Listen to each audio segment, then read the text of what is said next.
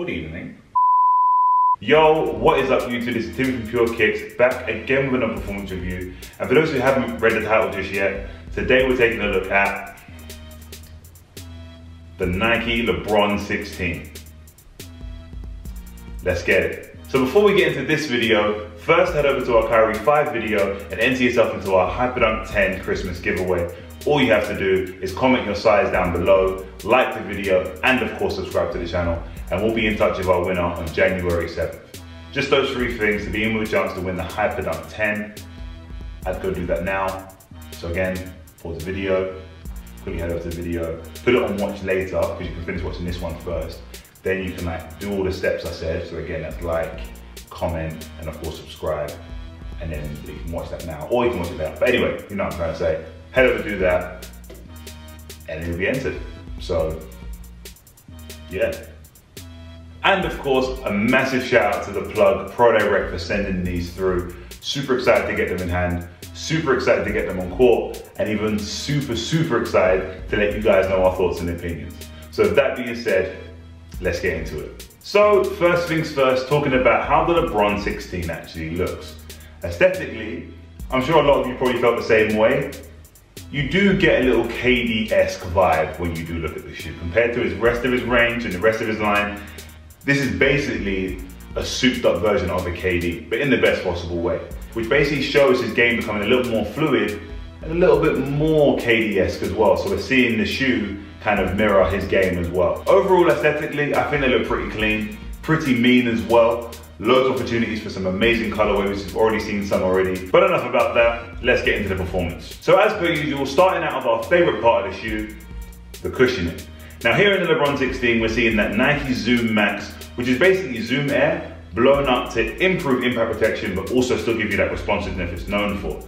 Now in the Lebron 16, you feel that like a madness. Every single step feels springy, feels responsive, and also when you're landing from your jump shots or your dunks or your layups, whatever it may be, you're feeling your impact protection taken care of as well. Now with all that being said, yes, you do lose a little court feel because it's a little high off the ground, but the comfort's there. So you kind of take a little bit of both. You've got loads of comfort, not so much court feel, but you do have great impact protection and you do have great responsiveness as well.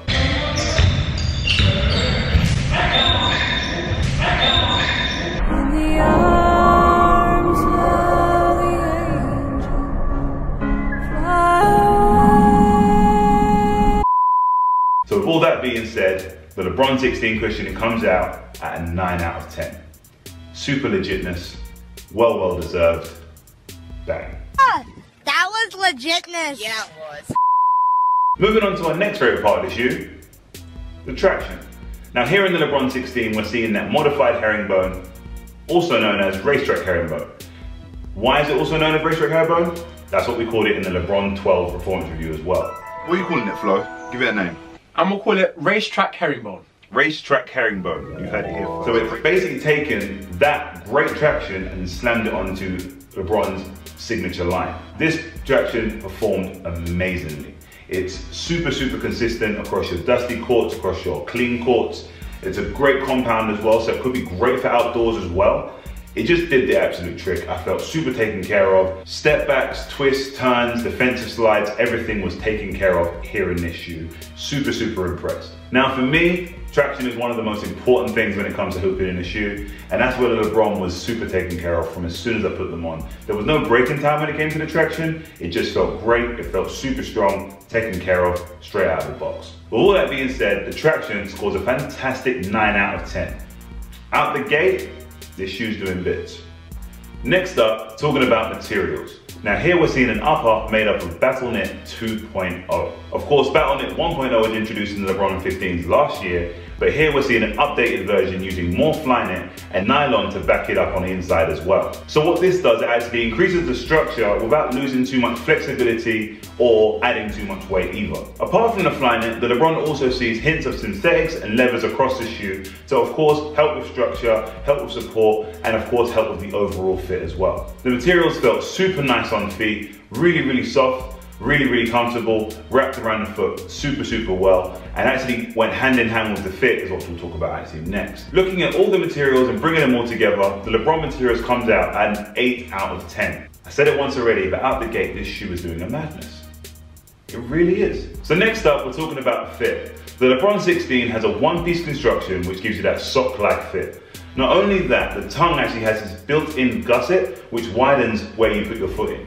Also, it has these extra eyelets down the side of the shoe to allow you to customize the fit. All of this makes your shoe perfect for wide footers. Not so much for your regular to narrow footers, which is myself.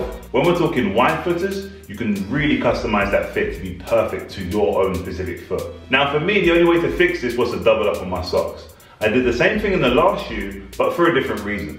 In the LeBron 15, we're also seeing it fit just a tiny bit long, but also a bit long around the ankle area as well. For those who have more of a regular to skinny ankle, this might not fit great around that area. So doubling up did fix that problem, but of course, then takes a hit on breathability and of course, being super tight on the foot. So what regular to narrow footers will find is that there's actually a lot of dead space around the shoe, in the toe box and around the ankle area as well. The shoe actually comes factory laced to kind of its regular setting. So for those regular footers and narrow footers, I would suggest trying these on first to see if you can get that custom fit to work in any which way for you. But if you're a wide footer, I think you'd be fine ordering these online. No trial needed. Once you do get them, you'll be able to customize that fit. I think they're gonna bang, severely. With all that being said, the LeBron 16 fit comes out at a 7 out of 10. Definitely above average.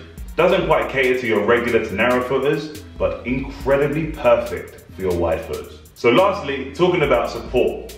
Now here in the LeBron, we have the usual suspects of an outrigger shape, an internal heel counter along with an external heel clip, and of course the lacing system and the overall support of the shoe all come together to support the foot very, very well. Now I spoke about it in the fit and I spoke about it in the cushioning. The dead space surrounding the shoe and then the minimal court feel does work hand in hand to sometimes make support a little inconsistent. There was a few times I felt like the shoe was moving around my foot. A few times I was a little high off the ground where I felt like my ankle might roll. It being quite a low top shoe, even though it has mid foot aspects, it does feel pretty low on the feet. So with all that, there were some times I did feel not as locked in as I would like to, which is weird when talking about a LeBron shoe. With all that being said, it actually backs up what I was mentioning earlier in aesthetics, where LeBron's game is changing and so is his shoe. So his game is becoming more fluid and so is his shoe. The shoe actually kind of comes away a little bit from support, but ups things like material and flexibility to allow his game to become more fluid as we slowly approach 20 years in the league. Taking all that into account, the LeBron 16 support comes out at an above average 7, which makes complete sense because I think that's kind of where they want it to be, if anything.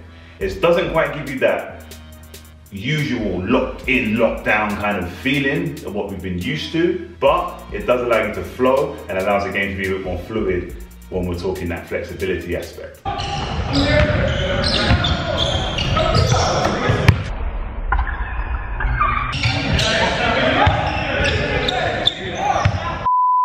So looking at this shoe overall, the LeBron 16 comes out at an 8 out of 10. Cushioning and traction did an absolute madness. Air Max Zoom, that racetrack herringbone,